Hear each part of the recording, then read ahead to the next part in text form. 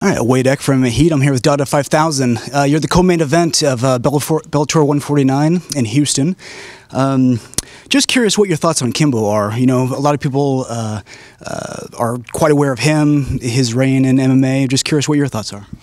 Basically, my thoughts of Kimbo Slice is this. This is a guy that's been hyped up, you know. He's fought some decent opponents, some great opponents, but did he fight them inside of their prime?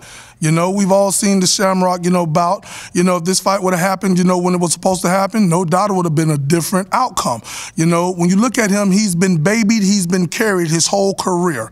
Either he fought guys that were past their prime or he fought guys, that were not up to par. You know, now he's going to be standing inside of the ring with an individual that when he swing, I'm going to swing back and I'm going to stand right inside of his chest, you know what I'm saying, to give him the worst night of his life. Hey, but let me ask this. When you look at MMA, what do MMA stands for? What is the definition of MMA? Mixed martial arts. Not in my world. Not where I come from. MMA stands for mass, mutilation, and annihilation. And that's what I'm going to bring. TNT, a lot of thunder to that Bellator cage come February 19th. And what do you say to people, and to Kimbo, who says you've ripped off his style? He's delusional. You got to get this guy some glasses. You know, I always had hair at the top of my head. You know, I always, was an individual who put a lot of thought and action into everything, that I did. You know, he was a fighter. I was a promoter.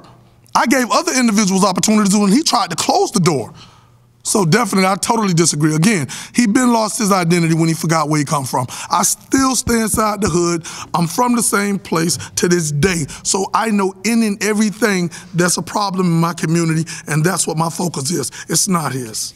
Now, you mentioned your promotion. I believe it's a hybrid of mixed martial arts and boxing. Is that true? Yes, we're BYB, Backyard Brawls Extreme Fighting Series. We are the gray area between MMA. We're not MMA, we're not boxing. So, I'm glad that people don't get it confused like, we're in competition. We make the weekends. A lot of individuals, they want to fight. We're the ones that's giving them an opportunity because when you look at styles make fights, right? And most of these gamuts are political, Politics, play a legitimate part, but we, go through the same policies and procedures with medical and this, that, and the third, but we're just giving individuals an opportunity so they can live out their dream and continue to be a fighter.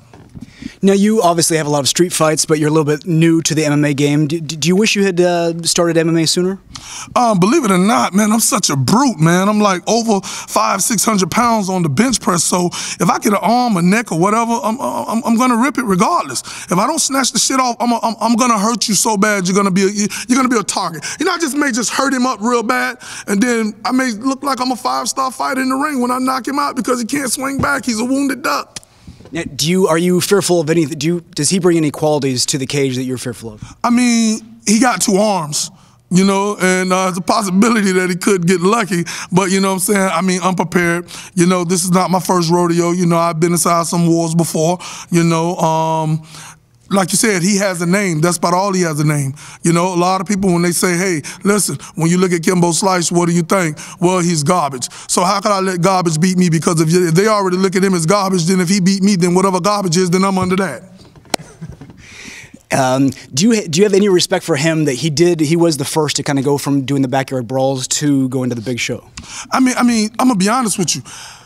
I always wanted the guy to do good because that's just the type of person I am. He was fighting Ken Shamrock a couple months ago when Shamrock had him panned out, and I'm like, oh, shit is over. I'm yelling at the TV like, get up, get up. So that shit let everybody know that I was rooting for him.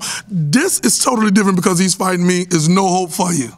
Now, you mentioned Ken. Can you give me your thoughts on the main event, Royce Gracie versus Ken Shamrock? Wow, 2 legends. They fought a couple times before, so it's like it's going to be awesome to see them get inside the ring one more time, and may the best man win. I mean, I'm actually fans of both gentlemen, but just like in my fight, it can only be, one.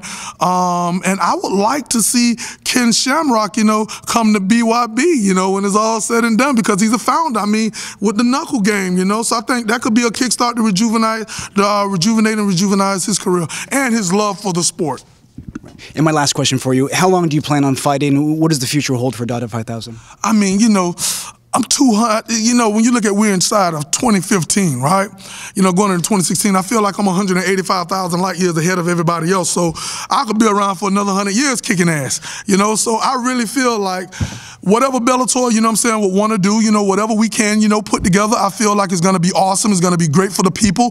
You know, I'm a brute, I'm a slugger, I'm a warrior, you know, and I'm just knowledgeable about the sport, you know, and I'm going to come inside here and we're going to put on a clinic. I'm going to put on a clinic. He's going to be the recipient, you know what I'm saying, of all this blunt force trauma. All right, thank you so much. Thank you for having me.